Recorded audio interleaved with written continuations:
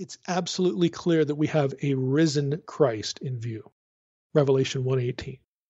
Fear not, I am the first and the last. I am the living one. I died, and behold, I am alive forevermore.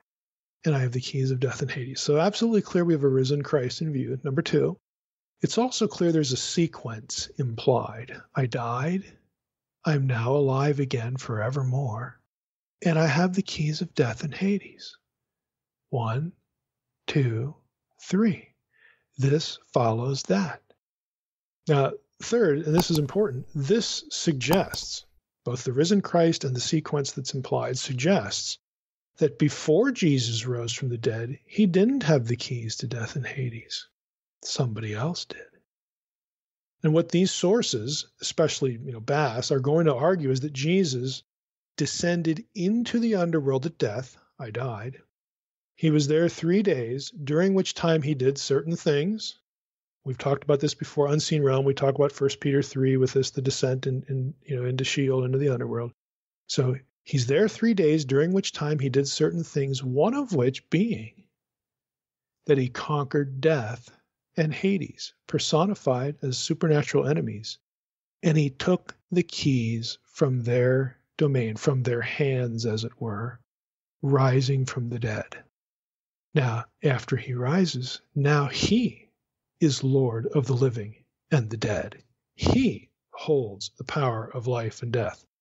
Something Revelation will make quite clear in judgment scenes later in the book that involve the second death. So consequently, what Revelation 1:18 is describing is Christ's descent into the underworld, his combat with and victory over death and Hades. This would have been crystal clear to ancient, again, literate readers. And the history of the church in this regard is telling. Here's the fourth point. Bass points out in detail that the idea that Christ descended into the underworld, descended into hell is the more familiar language through something like the Apostles' Creed, that this idea was a belief embraced by the confessing church across the world until the late 1400s, early 1500s. Everybody believed this. Everybody got it. And if you were an ancient reader, again, the supernatural outlook of all this in terms of the spiritual warfare and the conquering supernatural agents and again taking the keys from them, what it means.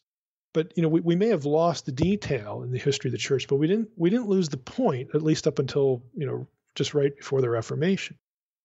Now, I think one of the reasons that it is so it's so obvious. I mean, when you see it, when you hear when you talk about it, when you think about it, and especially if you know the backgrounding of the Old Testament, Second Temple record, I mean, this is just obvious.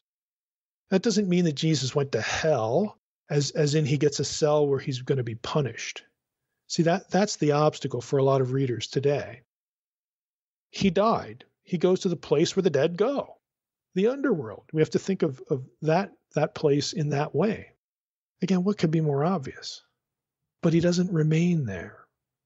He descended to hell, descended to the underworld is the better way to think about it, to the realm where the dead go. Well, duh, if he died, then where else would he go?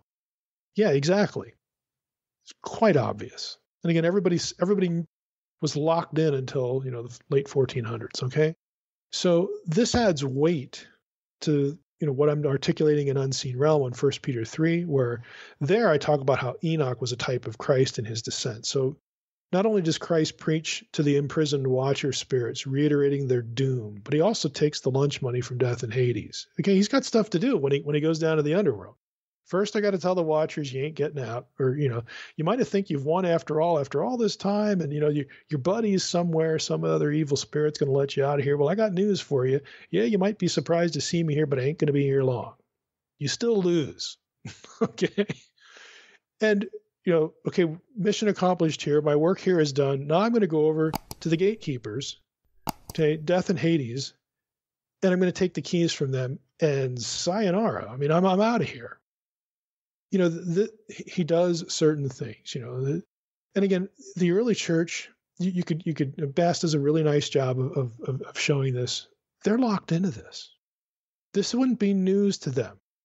But in our day and age, we've had a history of, this or that tradition or denomination, maybe even some that have removed the line from the Apostles' Creed or fiddled with the language or taught against it or something like that. They just missed the point. They just like with 1 Peter 3, they in some way kind of eviscerate the passage of its intended meaning.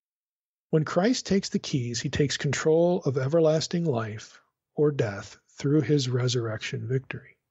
What could be more obvious?